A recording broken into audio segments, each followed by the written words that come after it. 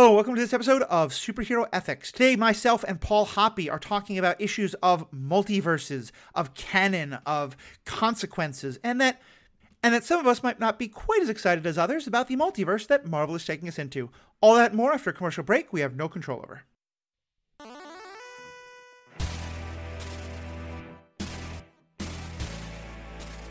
Welcome back. I'm Matthew, your host. As I said, I'm joined by regular co-host, now I'm getting a look. Regular guest who is not actually a co-host because he doesn't do any of the work. He just gets the credit for being a co-host quite often. Paul Hoppe. I wish you could see the smile on his face. We'll probably be streaming more of these to his Twitch channel in time. But before we dive into our podcast topic, as many of you who may already be writing rather passionate emails to us can tell, this is going to be somewhat of a controversial topic. And I want to be very clear from the beginning to maybe kind of tamp down some of that controversy. The MCU is going into a multiverse style of storytelling that many of the shows already have gone into, and that clearly we're going to get more of in the future, and that I think quite a lot of, probably most fans, are very excited about. We are in no way critiquing that or attacking that. I think if people are excited about that, that is fantastic.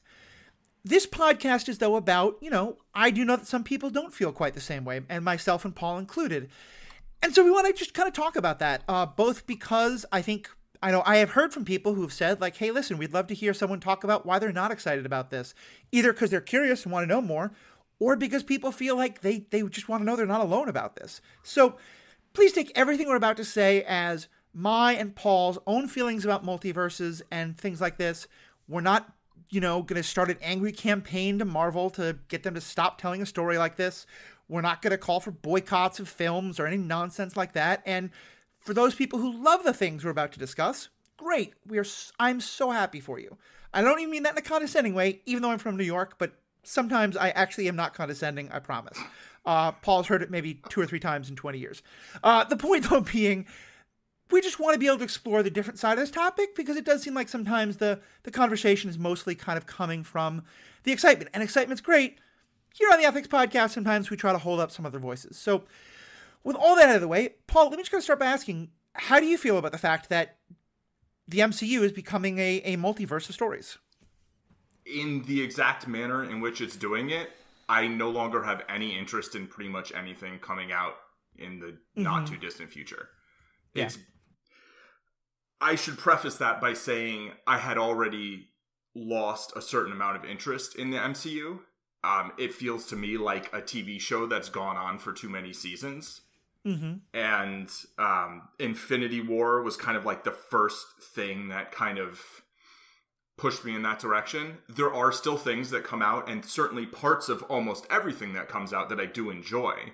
Right. But I have no plans to see Multiverse of Madness, Quantumania, or No Way Home. Right.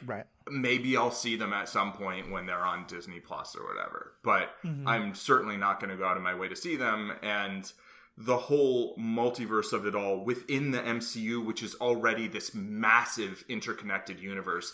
And I think that's where the crux of it is for me.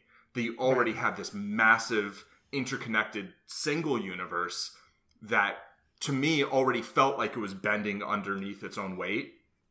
When you throw in a multiverse component, it just feels like too much. And I'm just like, okay, pass. That's great. And we're definitely going to get into the why you and I have feelings about the multiverse. Many other people do, because they're probably not going to be exactly the same, but I think with a lot of overlap. But I just want to respond first to the kind of first part of what you're saying, because I'm in largely the same place.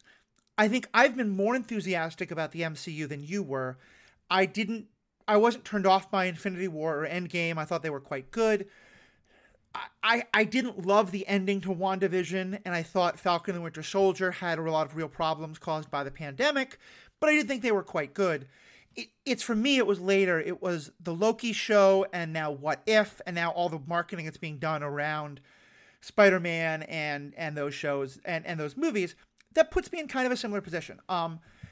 I don't think I'm quite as not interested in you are. Like, for me, Hawkeye is something I am still quite interested in. I'm going to be talking about on the MCU. And I promise, when I go on the MCU cast, I will not be constantly talking about why I don't like the multiverse. That's why this is kind of here, to get these thoughts out of my head and onto paper or, recording, as it were.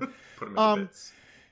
And, I have loved the Tom Holland Spider-Man movies, and I loved the dilemma that they set up for Tom Holland at the end of the last Spider-Man movie of, him being outed, him being like, it being told the world that Peter Parker is Spider-Man. And if I hear from folks that actually is what the movie is focusing on and it's not very multiverse focused, maybe I'll take a look at it. But at this point, I'm kind of with you. Like, and maybe here's a good way to get into like sort of the concerns. I think for me, one of the first concern is consequences. Mm-hmm. I know you and I disagree on this a lot. I want people to die. You don't.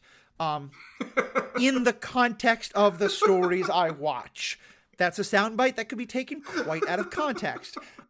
The more you get into a multiverse, the more that things stop having consequences. And it becomes, I think this is kind of what you're saying about the weight of things.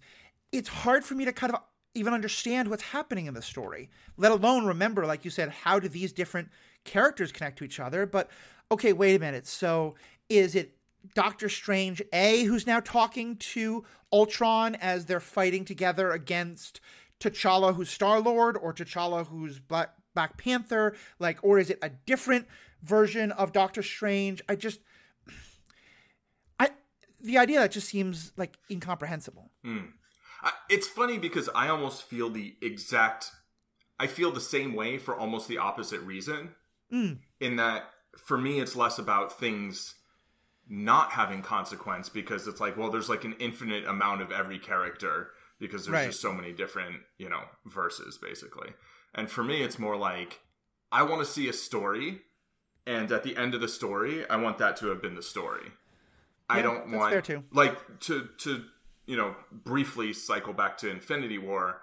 Like, Infinity War felt to Ragnarok like as if, say, Ragnarok was like Schindler's List, and you saw Schindler's List, and then you saw Titanic, but it turned out Titanic was a sequel to Schindler's List, and everyone on the boat was like all the Jews that were, helped to escape by Schindler. And I'm like, what the, like, no, you've just ruined that other movie, Yeah. And so I'm like, wait, so the end of Ragnarok, it's like, yay, they escaped Asgard and didn't all die. And but here's Thanos. Like, no thanks, Yeah. And to me, that's like, and that's sort of why it feels like a TV show that goes on too long, because not only does it sometimes start to feel not so fresh, I think they've done a really good job, actually, of keeping things fairly fresh.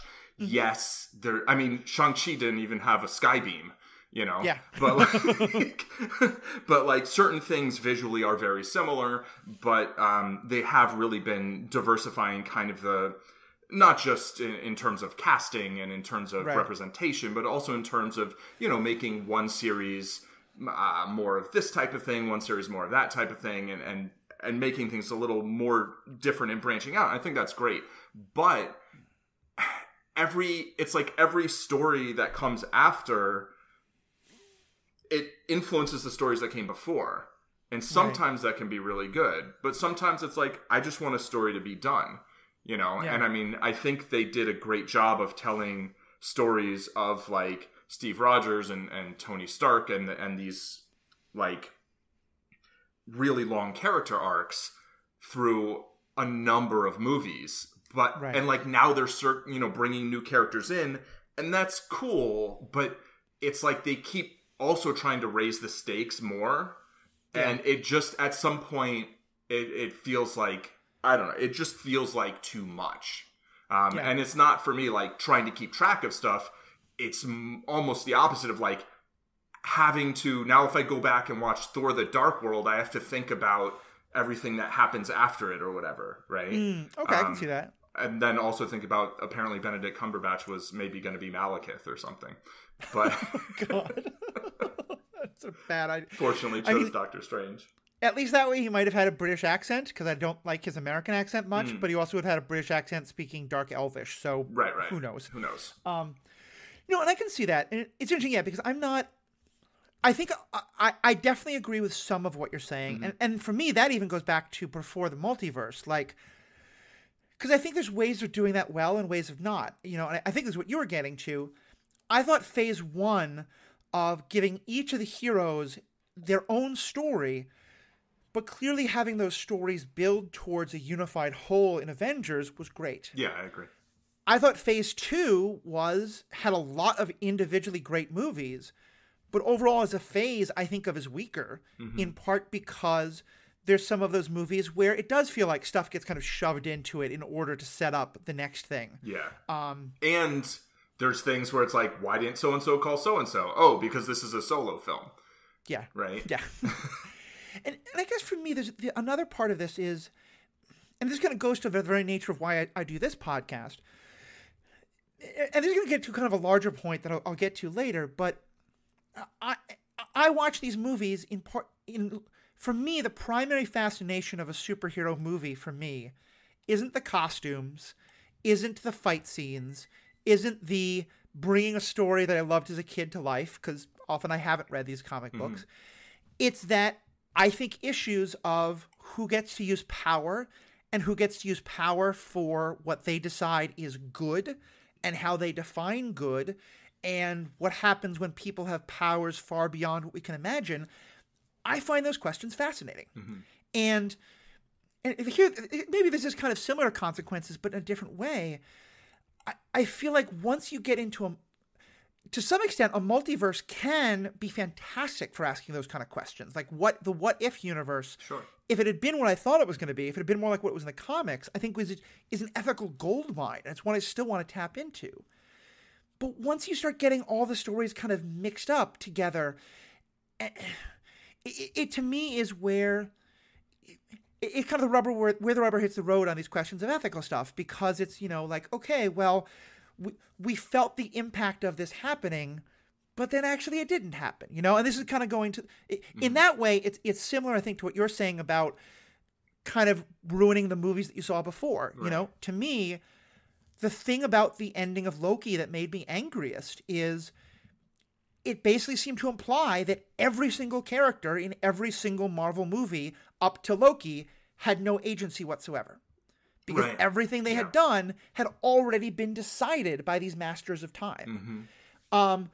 Or in the more multiverse version of it, it's every decision a person makes, every other decision they could have made is also being made and is also being explored. So we don't really get to focus on what are the results of this one decision they made, Yeah, and like the decision that we saw them make in whatever movie isn't like a decision that was made because of who they are. It's just which decision they happened to make on that timeline that we happened to get to watch.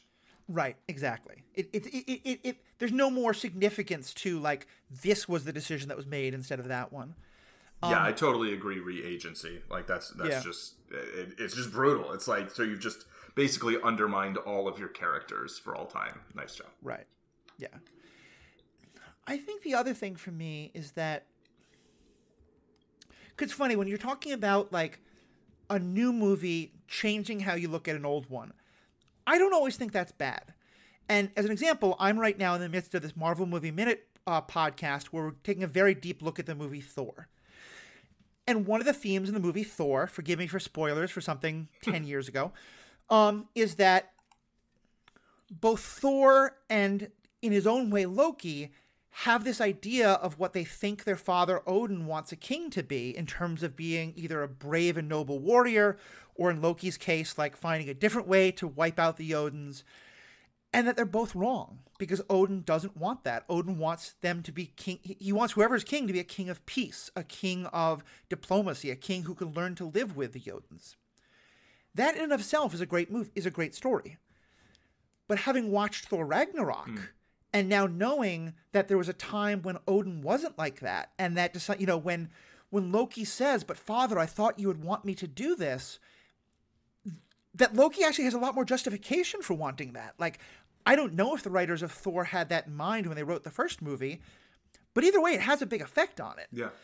But I do feel like that, at least I'm wondering if for you that's too far, because to me, I think that's a self-contained story in a way that the multiverse isn't. So, all right, so how is that different then? Yeah, so first of all, I just thought Thor Ragnarok was great. I was super not interested in, I was like, whatever. Because after Infinity War, I was just like, whatever.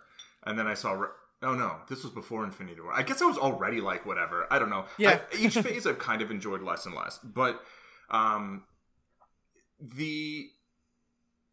I wasn't like super into seeing it, and then I went to see it. I saw the trailer and I was like, oh, that looks good. And I saw the movie and I was like, this is great.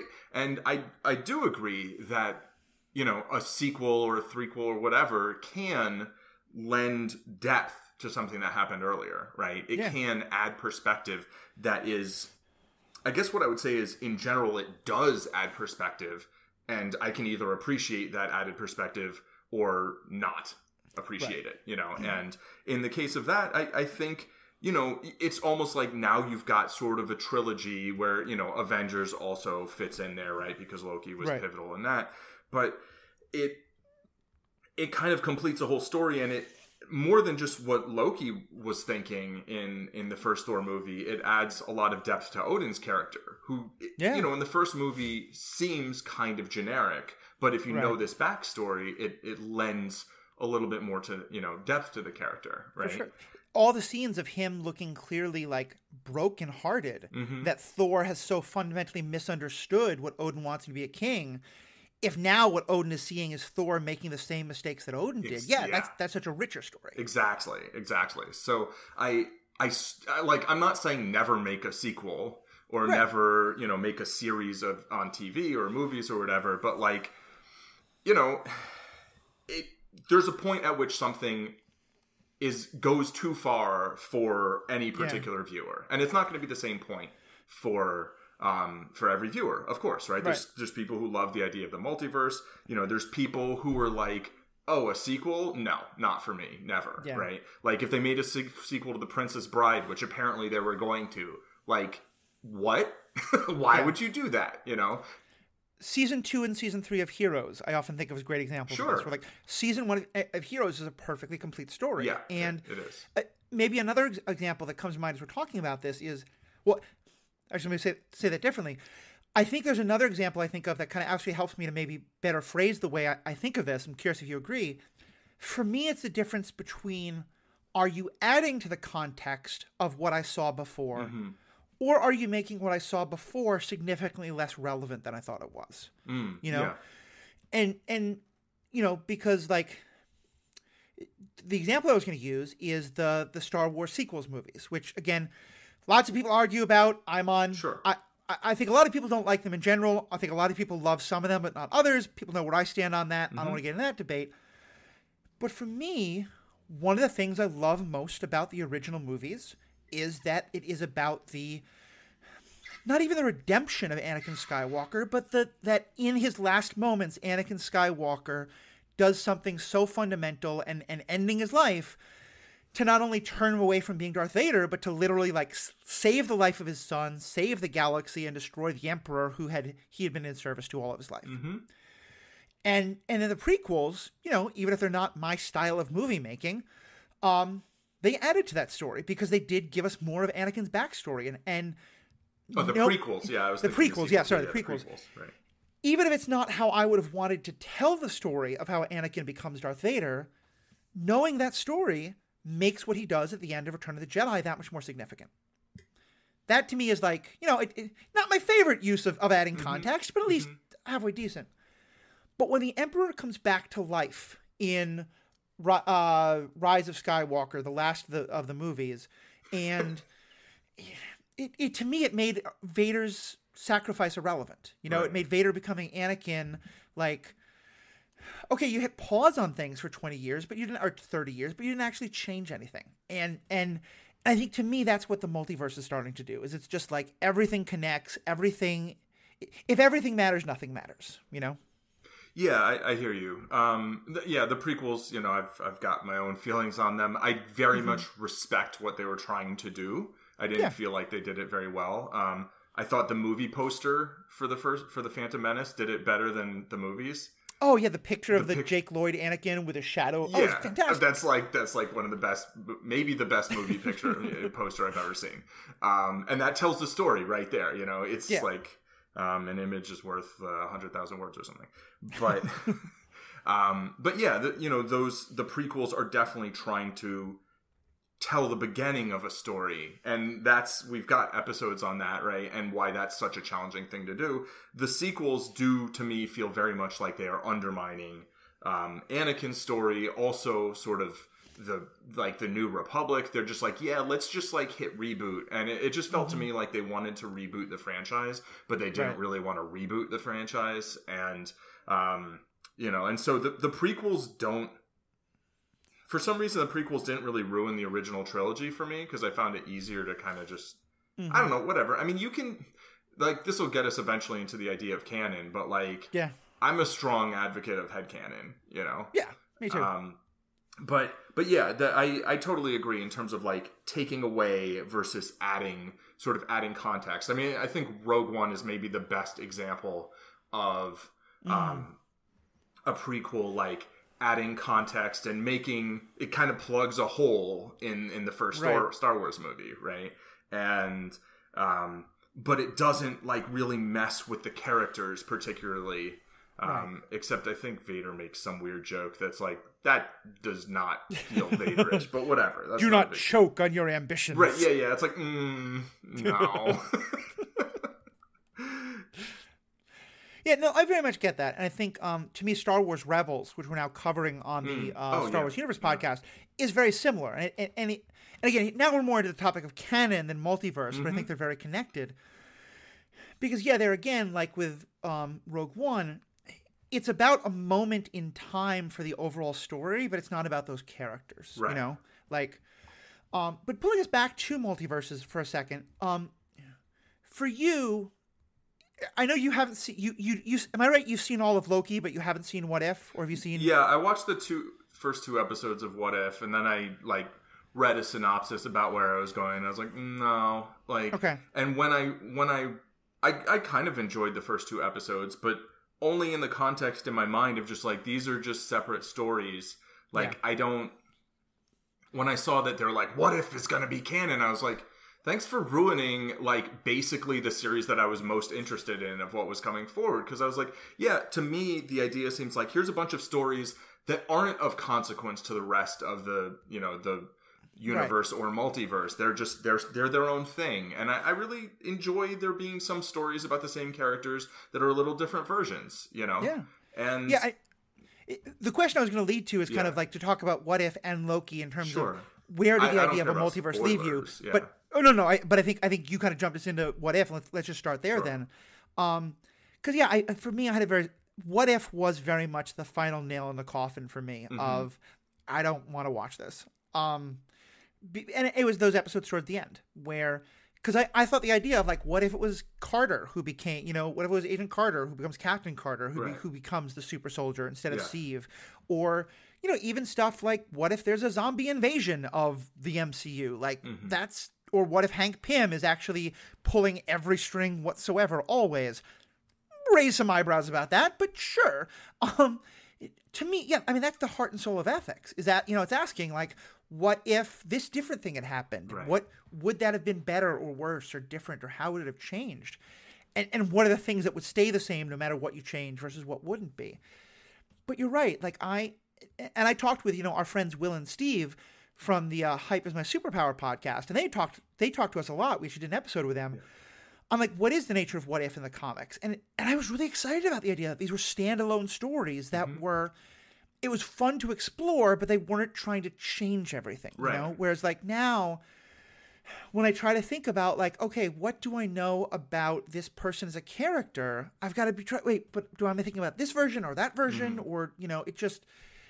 And like, if you want to spin one of those off into a series, if you want a Captain Carter series, like, be my guest, cool, Sure, I'll watch a series. That's I mean, I like maybe do Agent Carter, but like Captain Carter, maybe finish cool Agent Carter, right? Exactly. Maybe tell the rest of that story. But it just like making every character kind of take every decision or whatever is like, now who are they though? Like, who are they actually? Right. Especially because what they wound up doing was leaving a lot of what I thought were the most interesting questions on the table. Like, to me, Vision, where Wanda has become a zombie, and Vision is now, like, basically his love for Wanda is enough that he will sacrifice everything else he believes in, including leading his friends to their possible doom, to let them be eaten and devoured by Wanda. Like, that's an ethical story. Like, let's explore that more. But But instead, it just wound up feeling more just like, okay, we're just setting up this thing. All of this is being done not to actually explore the what if, but to set up where we want to have at the end, that we can now have this other Doctor Strange floating around in time, who's almost definitely going to be part of Multiverse of Madness and Agent of Carter and like all this kind of stuff. Yeah, it also, to me, like, that doesn't sound like Vision to me. You know, that doesn't sound like the one who, like, picks up Thor's hammer like it's nothing in Ultron. You know, like, I'm like, who's that? Like, I guess that's just a different Vision. Like, you know, it doesn't, I don't know. Like, the thing that actually bothers me the most about, and this is true of multiverses in general for the most part, it's also, but it's so far completely super true of, you know, the MCM, I guess. Yeah. Is like, they're so, like, anthropocentric. You know, they're so centered on humans. And, like, the idea that, there's a Doctor Strange in every universe? Like, what about all the universes where, like, there are no humans? Right. Because, like, you know, just there were no humans. It just didn't happen. Like, why is everything so run by humans and these small number of other, you know, beings? Like, why is there, like, a Steve Rogers in every universe? Like, it doesn't make sense. You know, it's like the different verses should be so much more different from one another. And the sheer number of possibilities is just, like, mind-breaking. You know, like, human existence in the history of time is such a minuscule, insignificant thing that when you try and do something on such a grand scale, like a multiverse, it's like, but, like... Yeah, there's been a lot of scientific research that talks about how, and this research is not meant to be religious in any way. People take it as the justification for intelligent design, and I'm not arguing for that at all. But there's been a lot of scientific research that says, like, here are these many moments in, like, the development of geological history where if something had been just like a teeny bit off, you know, human life, let alone life itself, would have probably not evolved as it has or at all. You know, if, like, this meteor had hit just a few meters over in a different place, or if life hadn't generated in quite this way. And you can, if the multiverse is every possibility, then you've got to go all the way from, you know, what if the Earth never formed to what if someone hit the button during the Cuban Missile Crisis and humanity got wiped out? You know, because there again, we probably don't have Doctor Strange if we don't have hospitals or people. You know, and there's a comment that was made by someone defending the multiverse, and I'm not going to, it doesn't matter who it was, because again, I'm not attacking this person, but I think this was the thing that really clarified for me where I am lost on these is because they were responding to someone they were responding to someone who's trying to figure out how all the pieces fit. Right. And they basically said, look, we're in a multiverse. That means don't think too hard. Just enjoy it. And that's when I was like, oh, I get it. Yeah. Because, you know, sometimes there's a thing where, like, you really love it and no one else does, or everyone else loves it and you don't, and you're kind of like, where's the disconnect? I'm familiar. And I was I like, started to watch Game of Thrones and then stopped, and then yeah, fair. Like, I don't understand how you wouldn't love Squid Game, but I respect that you do, you know? And yeah, I think to me there was like, oh no, because for me, the thing that really got me back into superheroes was Batman Begins, because it was about thinking seriously and thinking hard about these things. And that, you know, the first couple of Iron Man movies and even Hulk and you know, some of those, until we get to Doctor Strange, until we get to Thor, but the original conceit was this is a universe based in science, and things are going to happen that have a scientific explanation. Yeah. The scientific explanation is kind of hand-wavy. Even Thor, right? Yeah. Like, the Asgardians are supposed to have their own science, even if it's, like, not the same as ours. Right. They're basically just like, you know, the idea that any sufficiently advanced technology will appear like magic to... Right. You know, the idea is that they have the technology and it just looks like magic because... Yeah. You know. So I have a kind of theory that I want to develop on that. But first, let me just talk about the other big thing that the MCU has been doing that I think is where a lot of people fell in love with the multiverse even more, and a lot of people maybe fell off the train. What's your take on how the topic is explored in Loki? Because I feel like Loki especially... I mean, Loki is literally where we get the justification for the multiverse that we think we're going into. Yeah. What's your take on kind of how that was handled there? Yeah, kind of just the worst. Yeah. Like, Loki was borderline unwatchable for me. But, like, the acting and the dialogue was so good that I would enjoy scene to scene, and then they would start explaining, like, what's going on, and I'm like, that doesn't actually really make any sense, but you're talking like it's supposed to. And that's kind of where my problem is, right? I think the movie's Looper or something. It's like, it involves time travel, and they're like, don't even worry about it. And they're clearly just being like, look, we're not going to try and explain some theory of time travel. It's just a thing in this movie. Just go with it. And, you know, time travel is kind of the thing before multiverses, and here it led to a multiverse, right? But, like... Right. Yeah, I think the two is very interlinked. Yeah, and time travel, to me, often works in comedies. Like, why does Back to the Future work? Because it's a comedy. Yeah. You know, why does Austin Powers work? Because it's a comedy. It's specifically not asking... It's not only not asking you to think hard about it, it's telling you... We are not here to try and tell you a logically cohesive story. Yeah. We're here to tell you a fun story. Exactly. And, like, I think even, like, Terminator works the same way, where it's like, you know, this is the premise. It actually makes no sense if you think about it hard. Right. Like, somebody can't send their father back in time to become their father. Spoilers for Terminator, I guess. But, like... You know, it's just a horror movie, right? It's an action horror movie. And then the next one's just an action movie, basically. But, like, it's like they're not trying too hard. I think as they went on with their franchise, it gets a little bit more like, you know, but, like, here it felt like they've got this whole, you know, agency, right? That's basically devoted to just paring down, you know, cutting off branches of the timeline to prevent a multiverse from existing. But, like, that just fundamentally doesn't make any sense. Yeah. And yet they're playing it off with a straight face like it does. And that's the problem to me, is they've got this, like, shaky foundation that they're not just like, oh, just go with it. They're, like, really trying to explain it like it's something important. It's like what the plot is based upon. And in fact, like, kind of the whole phase of plots, right? Like, this is some long-term project that there's going to be a lot of more pieces that go on top of it. And it's not on a solid foundation. And if they were just kind of winking at us about it, or just like, let's just go with it, you know? Like, that would be one thing, and, like, maybe I'd be like, all right, I guess that's just what we're doing. But people, you know, fans being like, oh, just go with it. It's like, that's cool, you do you, but that's definitely not how they're selling it. That's not how they're setting it up. They're setting it up like it is this very important thing. That's what the whole struggle is going to be about. And for me, that just, it kind of ruins itself in that regard.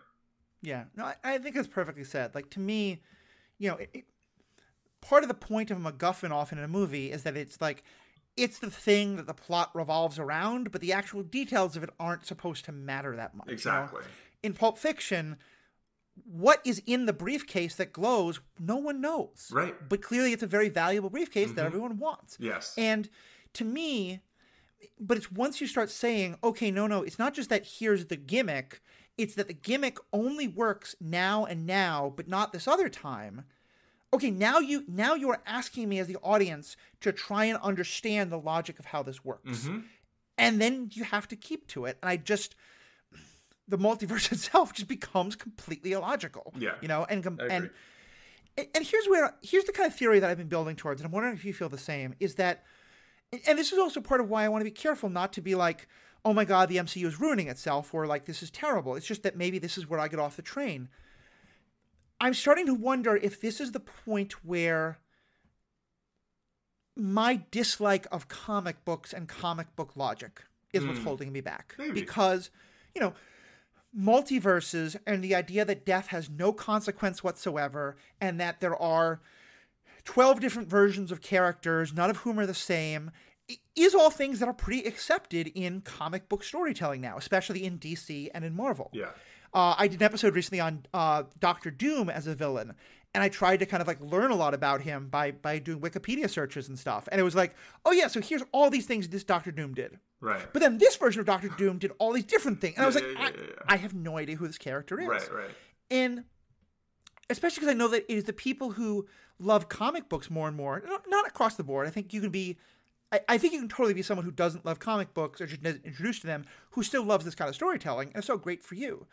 But I think for me, that's maybe where I'm really struggling, is the MCU movies pulled me in because they said, look, even if you didn't really like comic books, if you thought they were kind of silly because death had no consequence and everything could always happen, don't worry, we're not going to do that here. We're going to tell you a cohesive, singular, linear story where things matter and things affect each other, and death maybe sort of matters, but kind of. And this feels to me the most where they're like, we're not doing that anymore. At which point I'm like, okay, well, if you're not, then peace. I enjoyed it, and some parts of it I'll still really love, but I might just give Multiverse of Madness and Spider-Man a skip. Right. Yeah, I mean, to me, I kind of don't mind it as much in comics, but I mean, I don't read a ton of comics. I've kind of intermittently read them. Usually, like, when I'm near a library where I can just go pick up, a stack of comics or, like, graphic novels or whatever. I've never, like, followed a title from, episode 1 until, 254 or however long they go, Right. I've, like, just read kind of books here and there, and I kind of enjoy that. Just like, here's a story, and sometimes the story isn't even really much of a story. It's kind of like, all right, we're starting at like D and we're ending on F, It's like, but it's the experience of it, being with the characters, looking at the pictures. And I do feel like Loki was the most comic book series or movies that I've ever seen, in terms of like where it was going with all that. The thing is, like, I feel like comic books don't ask us to take them too seriously. Like, you can, or you cannot, but it's like, it's not like aiming for this kind of high drama, whatever. And so one of the reasons Loki felt so off to me was that it came right after Falcon and the Winter Soldier, which came right after WandaVision, which even right after Endgame, like, Endgame was like sort of a fun time heist, but it also had a lot of weight to it, I felt, and you kind of, in terms of... Lots of us were talking about, like, WandaVision and Falcon and the Winter Soldier. It's like, yeah, these are Emmy-worthy, like, acting performances and writing performances and things like that. And yeah, I hadn't even thought of that, but you're right. Loki came right after kind of the least comic booky kind of storytelling. And I mean, there were parts of Falcon and the Winter Soldier that felt very comic bookish, and the fact, them kind of shoehorning Sharon Carter and Baron Zemo in the ways they did, to me, actually took away from the story. I would have done with a lot more of just, what the main story kind of, and like Yori, like, let's wrap that up. I sent that clip of the Bourne ultimatum where Bourne, anyway, never mind.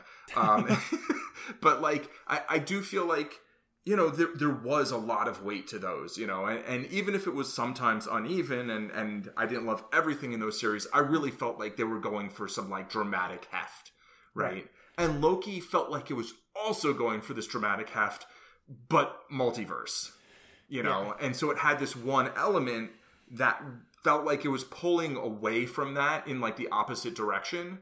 And so I'm like, look, if you don't want me to take your thing that seriously, don't do something that serious, and you can have all the wonky whatever you want, and it'll just be like, okay, well, this is just silly, and either I like it or I don't. But here I feel like they're kind of trying to have it both ways, and trying to act like their multiverse idea is like this really serious concept, and like, it's to me, it's not. Yeah. And I do also, again, want to, some of you may have already hit send on your tweets, and that's fine, but to hold off some of those who are still at their keyboard, I don't think either one of us is saying that that you cannot have a comic book that has seriousness and heft and weight. Of course. Clearly, there's tons of them. I think, but it's more like the general like concept of comic book logic is kind of what we're getting at here, Yeah, and I feel like from ones that I've read, tend to either be more squarely in the, kind of trying to be a little more serious, and I think a lot of times it's kind of more street level stuff, compared to when you're going off of Earth, first, that's the first step. Then you're going like forward and backwards in time. That's the second step. And then you're going to like multiple realities or universes or whatever. that's like the last step. And I mean, I think it's kind of funny. I've not read many comic books by any means, but I've read some. And probably two of my all-time favorites are, for all intents and purposes, what-if stories. Because one of them's about, Red Sun is about what if Superman... I mean, that's a literal what-if story. What if Superman landed in the Ukraine instead of Kansas? Yep. And I think you really put your finger on what it was that really kind of... Because I think for me it was that, like, Loki made me be like, ugh, I don't want this. I don't think I want this. And then what if was the... Okay, no, they really are going there, and it was just that kind of 1-2 punch of, and again, it's not that it's bad. It's just that it's just not the storytelling for me. Yeah. And like, I'm happy that, there are people who are enjoying it. I mean, kind of like, I'm happy for the people who are enjoying it, that they're enjoying it. If nobody was enjoying it, then they would just do something else. So maybe I like that better. It's like the more people who like, the Snyder cut, the worse that spells for the DCEU going forward, or DC films going forward, like from my point of view, although it seems like Snyder and WB kind of already broke up or whatever. I don't know, whatever.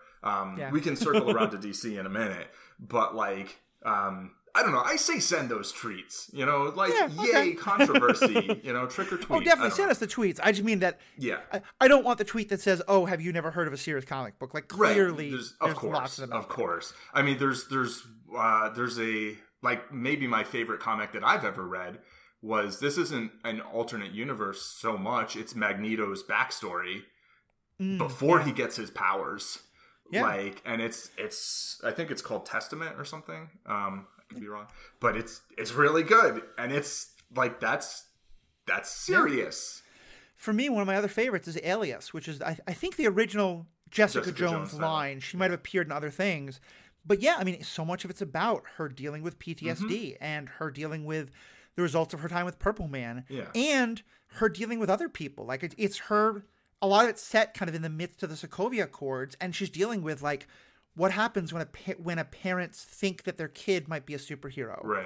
Or when a girl starts faking being a superhero because she's getting bullied at school. I mean, whatever it is.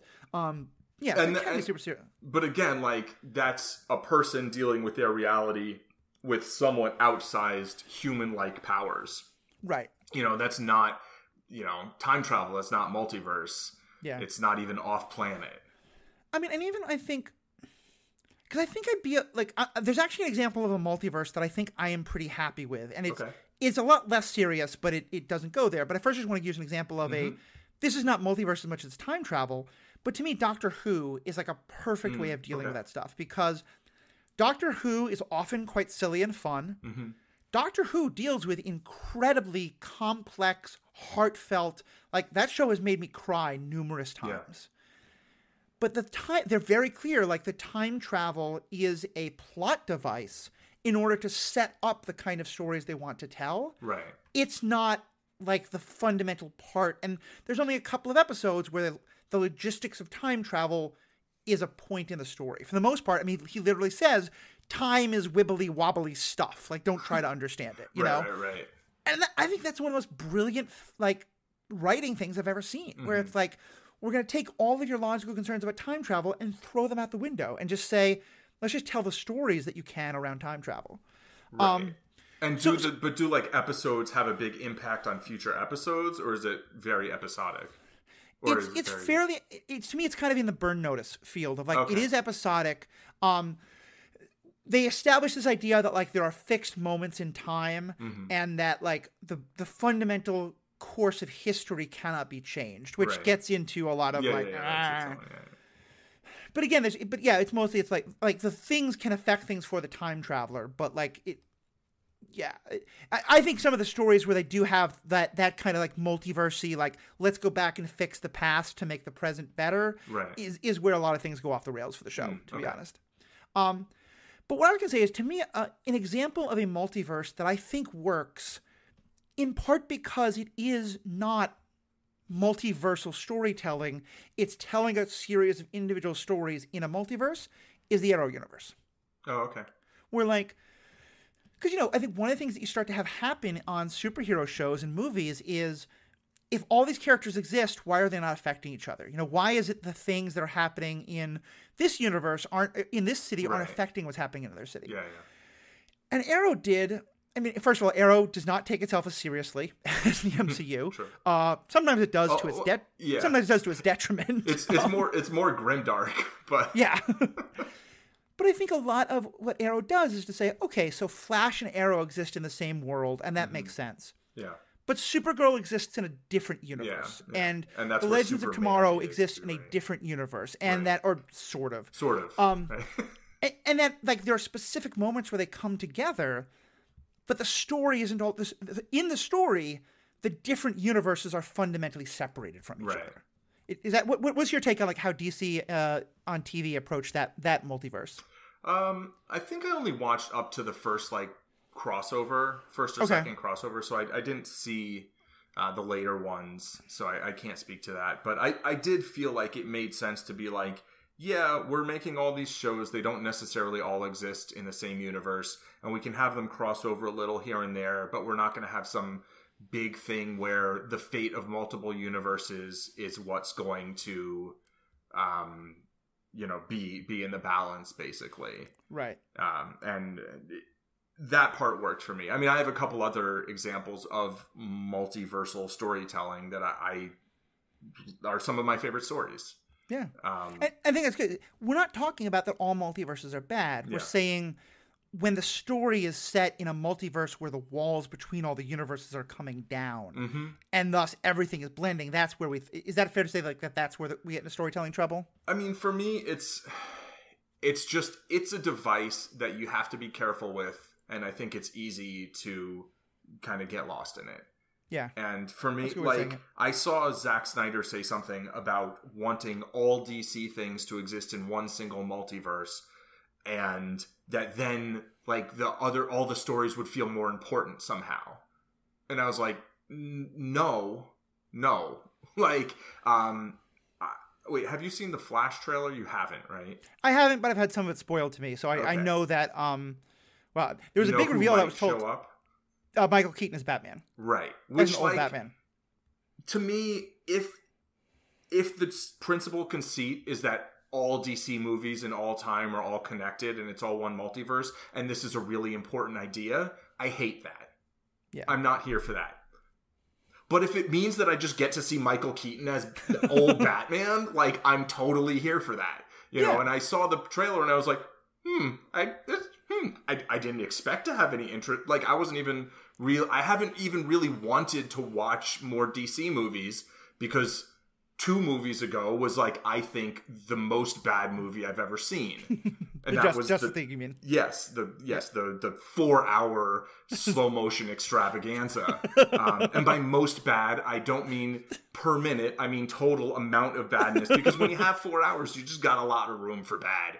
That's true. But like, then the Suicide Squad came out, and I was like, well, it's got Idris Elba, I guess I'll watch it. And, you know, I was like, okay, this is a pretty good movie, you know? And, like, I saw this Flash trailer, I'm like, I saw the new Batman, and I'm like, really? Edward as Batman? But, like, I don't know. It looks good. Like, if all of that stuff is necessarily connected in some really important way, I don't care.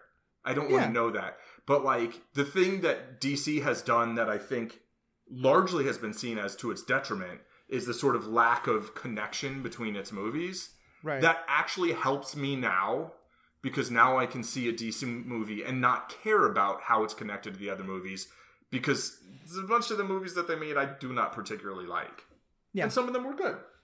And I think that's a really good point. I think it again goes to, like, the seriousness with which you're taking the multiverse. You know, if the Flash movie is fundamentally about why it is that all these Batmans are the same, and Flash having to figure that out, like, that's going to be a lot less interesting to me. Yeah. But if it's just, hey, there's Michael Keaton and Batman, and, like, we're going to give you a hand-wavy explanation for it, but just have fun with it. Again, like, I'm willing to just have fun when the movie kind of wants me to just have fun, but gives me enough of a logical grasp on it. Because I was going to say, I think this may well be one you were going to use as well. My personal favorite example of a multiverse I think that works is the Spider-Verse and the Miles Morales Into the Spider-Verse movie. Yeah, where it's one of 3 for me. Yeah, where I think that they do a really good job of establishing, yes, there are all these different spider people all over the place, but not in every universe, and some of them are very similar to him. Some of them are completely different species or different color palettes or different, two-dimensional instead of three-dimensional. And you're not meant to figure out the logic of it. You're not meant to, because in the end, it isn't the focus of the story. The focus of the story is Miles Morales' growth and these people coming together for this one moment and then all going back into their own universes, Yeah. Yeah, and like the principle, like the story is built from the multiverse idea because Kingpin's trying to do what Kingpin's trying to do, right? Right. And that's what triggers the story, and then all these spider folks show up. But like, it doesn't, you don't have to go beyond that. It's like, yeah, he's trying to mess with the multiverse. That's a bad idea. Like, let's send you all home and fix things. And it's all kind of tied off, and it's also just like, it's a great story. Yeah. But the thing is, it's like, it's one animated movie. And I think it's easier to successfully do one animated movie with a multiverse than when you're trying to tie together, literally dozens of different stories. Right. Because especially I think this is kind of what you're saying. I'm making sure that we're in agreement here. What that is about, what both the Arrowverse and the Spider-Verse do is say there is a multiverse, but none of us can perceive it. And then this one specific moment is going to cause like a pinprick to connect all of them. Yeah.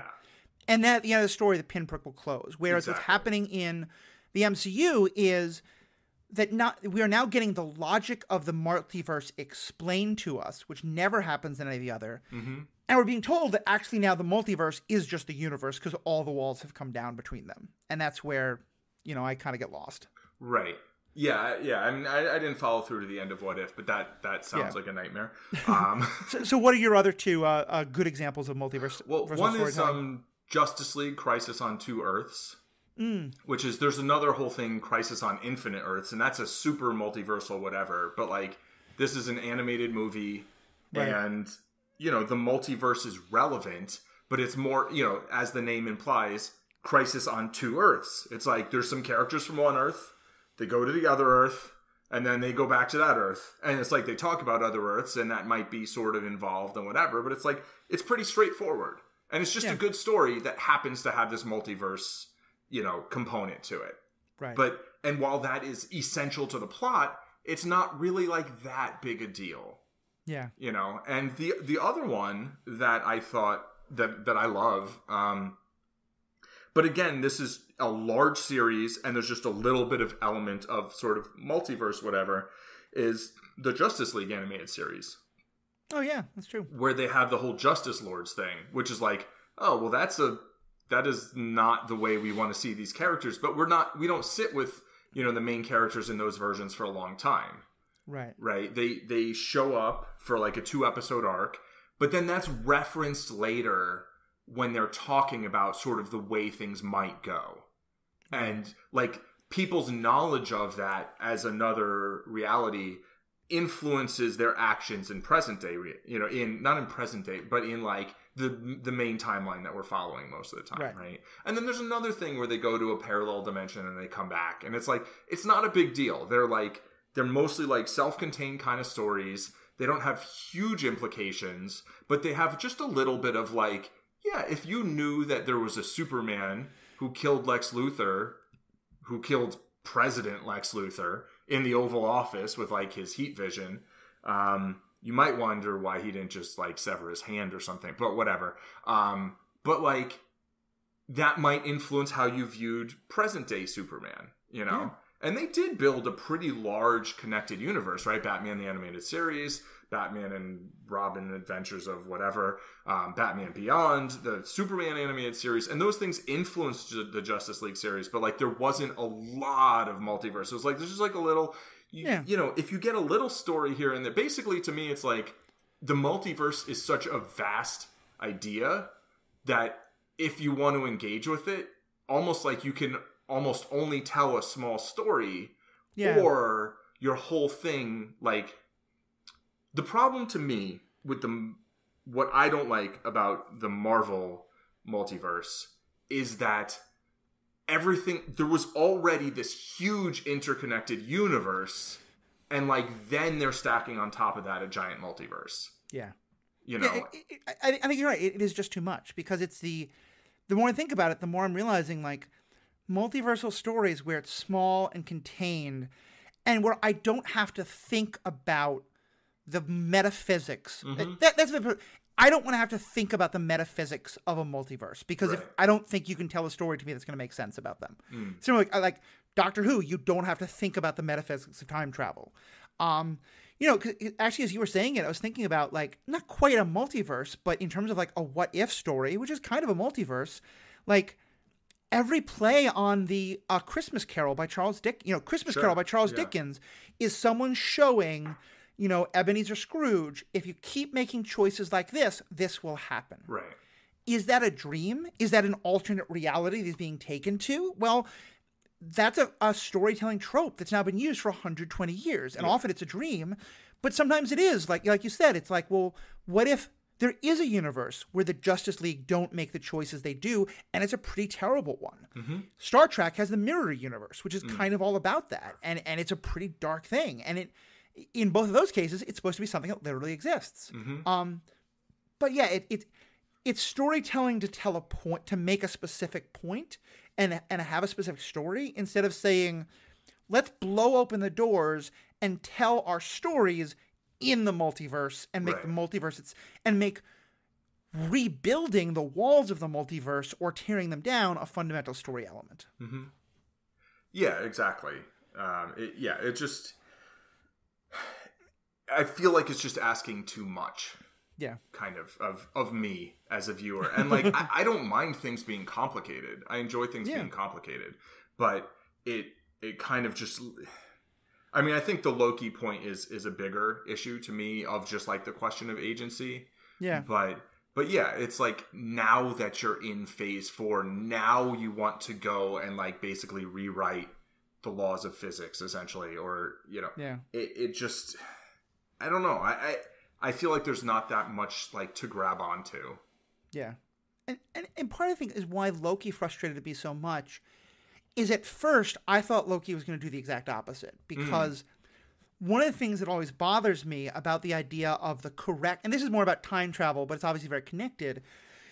One of the things that has always bothered me is the idea that there is a correct timeline, or that there are fixed moments in time, or that there is like a way, because to me, if you tell me that there's a decision that's been made, my first question is always, who's the decider? Yeah. Who decided that? And again, it gets into agency, it gets into theology in some ways. And so if Loki what was saying was, the whole idea of a fixed timeline, of the correct timeline, is itself ridiculous and arbitrary and created by arbitrary fallible beings, I was like, cool, this is one of the best attacks on time travel stories I've ever seen. But when it then became, actually, but yes, they are fallible, yes, it's arbitrary, but also it's very important, and it's the very structure of reality, and without that, it just like, I was like, I don't know what point you're making anymore. I don't know what you're doing, and you've lost me. Yeah, and I feel like they kind of kicked the ball down to the road to season 2. Yeah. You know, in just sort of like, you know, oh, where did he fall? Into the sequel, you know, into the season 2. Or like, where it's just like, I feel like you aren't exactly left with answers. They're just like, let's give you as many questions as possible and kind of give you answers, but then tell you that those aren't really the answers. And then here's this other thing. Look, shiny ball. Like, right. Exactly. I don't know. I'm left at the end of it feeling just kind of empty and like, and just like a sort of like, okay, I don't care anymore. And, you know, I'm happy some people do, for them, you know, and, you know, you do you. But, like, for me, my defining moment of I don't get what other people like about this with Loki was, spoilers for a show that's now, like, 6 months old or whatever. Time is a weird concept. And I'm bad at it. It's like math is also weird. Math being a thing. But the point is, the moment was when I was doing a live watch of the newest episode with friends. And it's the episode where we think that Owen Wilson's character has been killed or pruned, And then at the very end, like in kind of in the very end, it looks like Loki's been pruned. But then, of course, the after credits like show that he's back. Right. Yeah.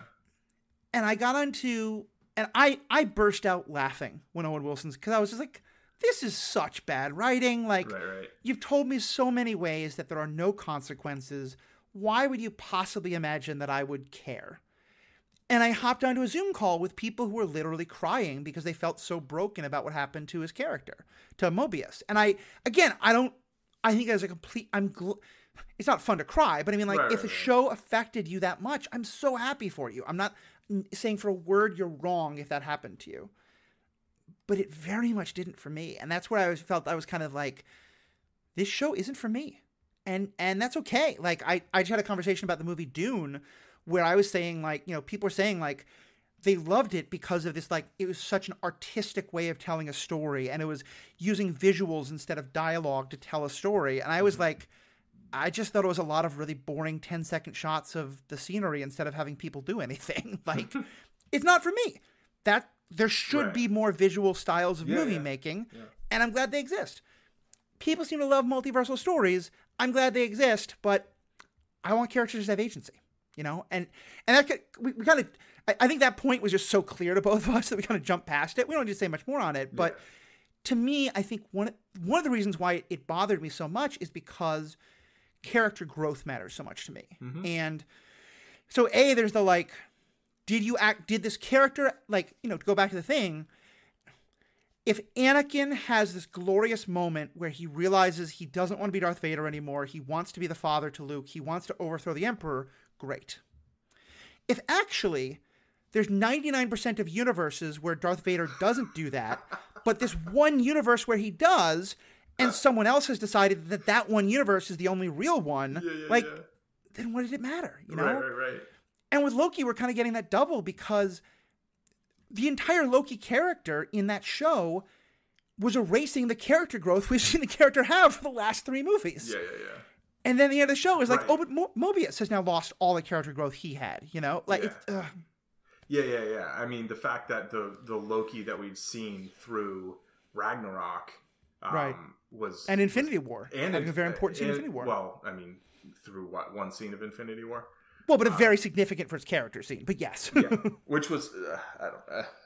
I think he's a moron. But that's my bigger gripe with an Infinity War. It's just like, I feel like, why did y'all just give all the stones to Thanos? Like, what's wrong with you? But whatever. Yeah. And through Dark World, right? Like, all of that character growth is gone, so we're not seeing that character anymore. So they took the character up to a certain point, then they, like, rewound him, basically.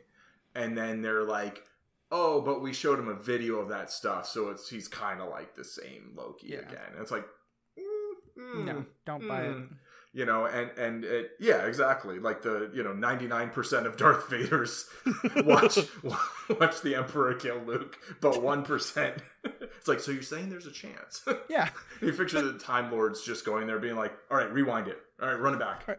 Run it back. No, this is no. All right, run it back. Run it back a little more. Here, move that stone. Okay, there we go. Let's take that one. Because if the point is I'm supposed to go back and watch the prequels and think Anakin's falling to darkness, but I'm also seeing the goodness in him that will pull him back. If actually it's just a weird fluke because of, like you said, where a rock was, and most of the time Anakin doesn't do that. I mean, it's a weird fluke, and the rest of the time he's like, F Luke. Yeah, exactly. So, anyway, I think that's about all of the... that is all of the ways that I came up with to disguise my ranting and venting as actual serious ethical conversation. What about for you? Do you have any more rants that you want to disguise under the veneer of a critique of storytelling or an ethical veneer? No, that's pretty much all I got. I mean, just to be clear, like, I am very much critiquing the idea of the Marvel Cinematic Multiverse. I'm not critiquing people's enjoyment. Like, whatever. People like what they like. That's cool. Yeah. But, like, I don't like it. Yeah. I think that's a perfect way of saying it. Yeah, again, this is, if people who love it, great. And certainly, I think I can speak for both of us, but certainly for me, when those movies come out and a lot of people I know are talking about how great they are, I'm not, and I want people who agree with us, like, please listen to this. Like, I'm not going to go and go to those people's posts and be like, oh, you're stupid because the multiverse doesn't make sense. Like, let people like the things they want to like. Yeah.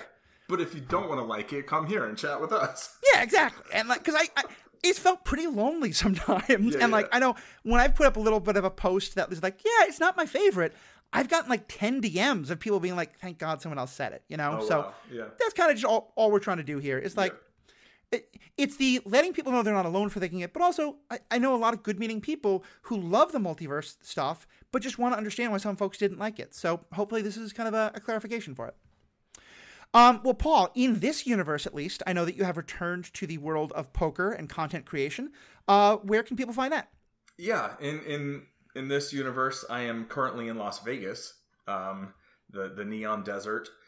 Making poker content on, well, by the time this airs, I don't know, is released onto the web, I will be making stuff on Twitch again, Zen Madman at Twitch, Zen Madman on Twitter, and Zen Madman Poker on YouTube.